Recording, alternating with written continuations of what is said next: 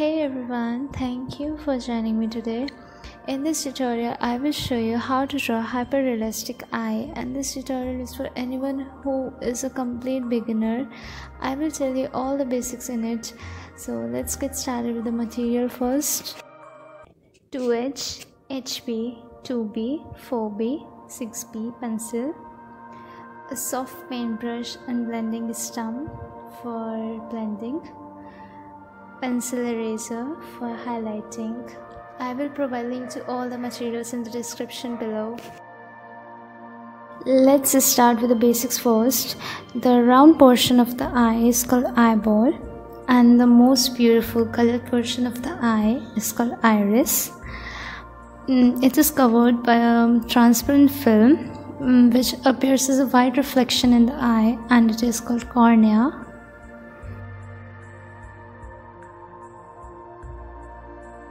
In the inner corner of the eyelid, there is tear gland, and the central black portion of the eye is pupil.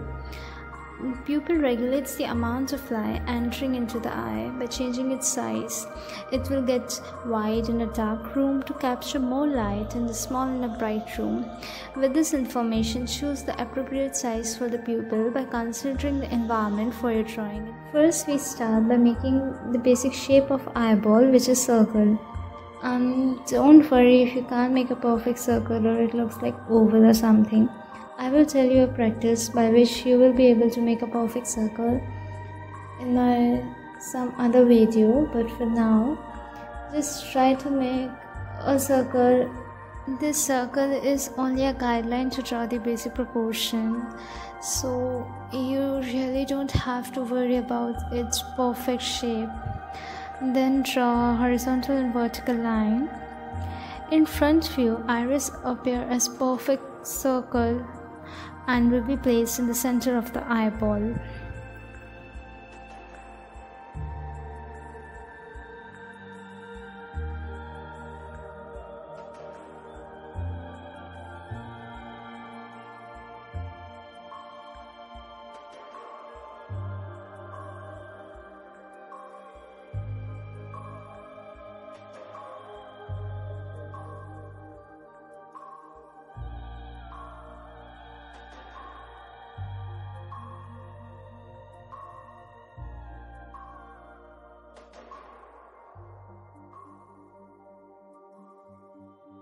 Pupil will be placed in the center of the iris, and its size will define the amount of light entering in the eye.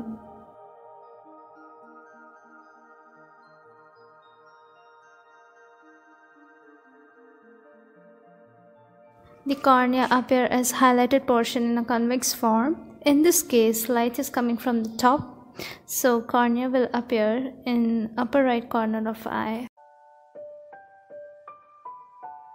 Eyelids wrap around the iris and will be in the boundaries of circle. I will draw a curved line from edges, and one or both eyelids usually overlap the iris. However, it depends on the expression of the eye we want to draw.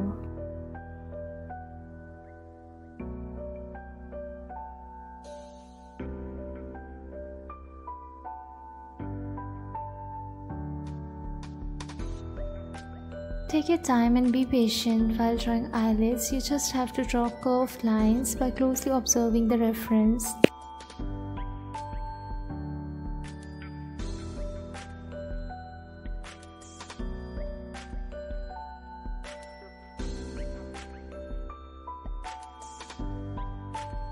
Now, to make it look 3D, we will add some folds above and under the eye, following the shape of the eyeball.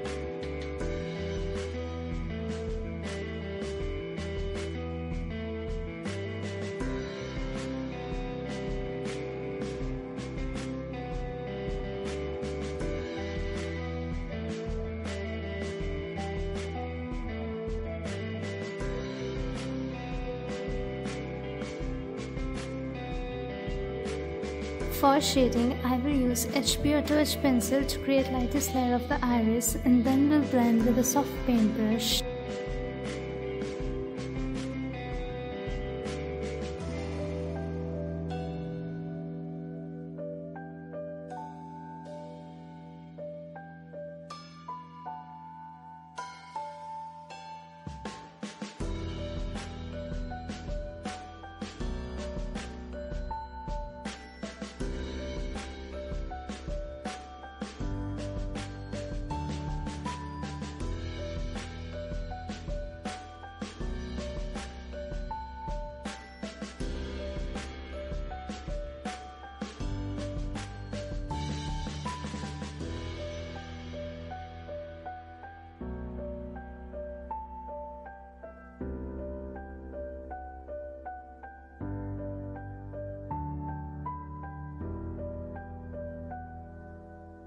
Then I will use 4B pencil to create more darker values.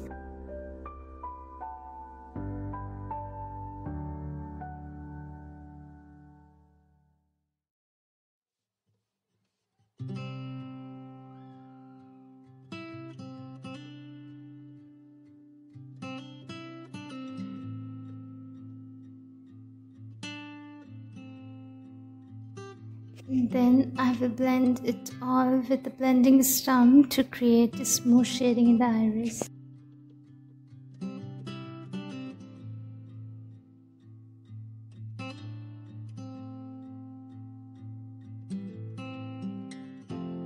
I am adding more layer of shadows by closely observing the reference by using 4B pencil.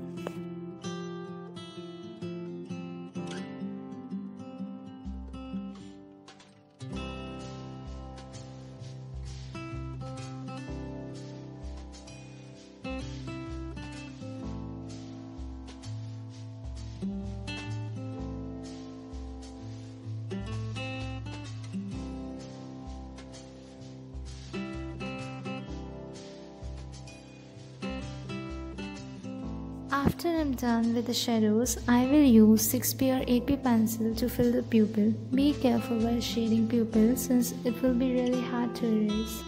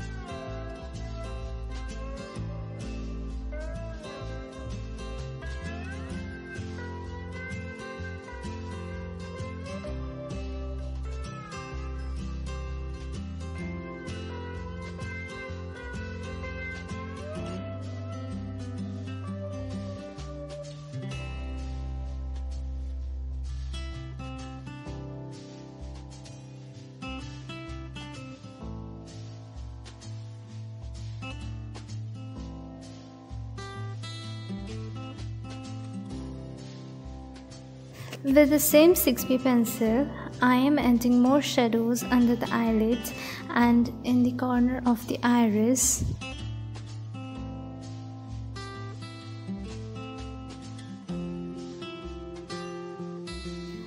I will continue to darken the areas of shadows until I am satisfied with my drawing, and will continue to blend it with soft paintbrush and in the last with the blending stump.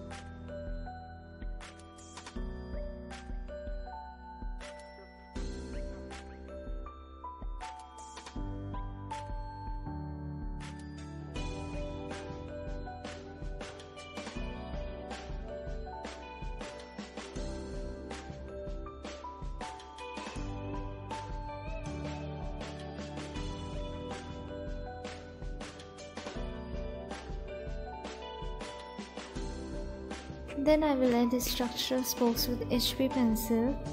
Every eye is different in structure, so look at the reference carefully to draw the right composition.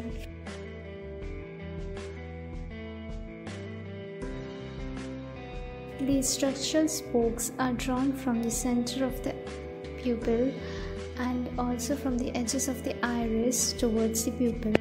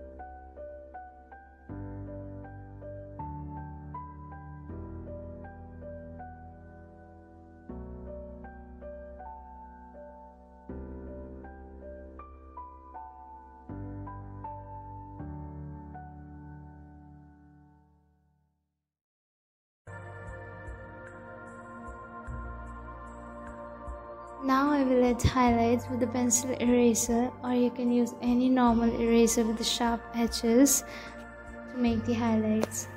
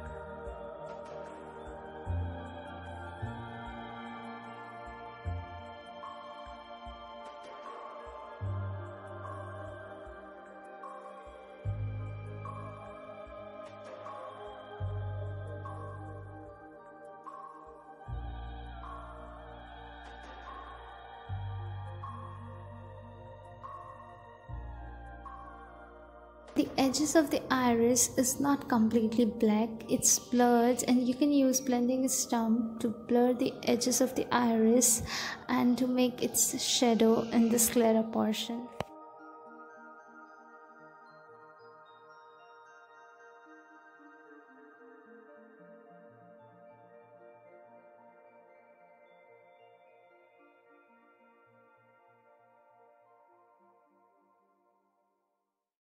I actually like to observe eye a lot. So whenever I see myself in mirror, I would look deep into the eye to understand its form and composition, and it really helps. So I would suggest you to see yourself in mirror and look deep into the eye to understand its form and composition. It's funny though, but it really helps. So I would suggest you to really observe eye whenever you look at someone, or maybe see yourself in a mirror. It's beautiful to understand its composition, and it would really help. After iris, we'll start shading the eyeball. This clear of the eye is not completely white, so using 2H pencil, add some light shading to create roundness. The tear gland also has rounded shape, so we need to add some shadow in this area also.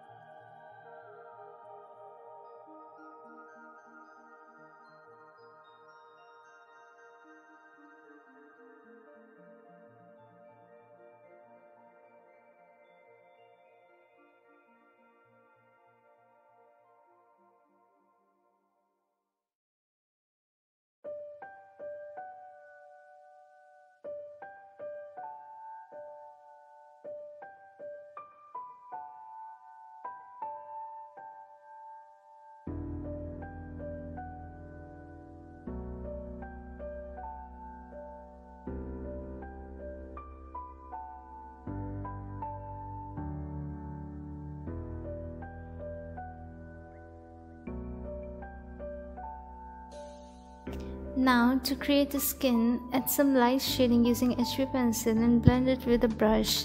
I am here using cross-hatching technique to create the skin. It's wonderful to create the skin and its wrinkles. And also never use blending stump for the skin. Use always a soft paint brush. Actually, I like to use brush to create skin since it does not make the strokes go away, and it really helps in creating those little tiny wrinkles in the skin. In the cross-hatching technique, you have to make strokes in one direction first and to create the first layer, and to create second layer you have to make strokes in the other direction and then blend it with a soft paintbrush.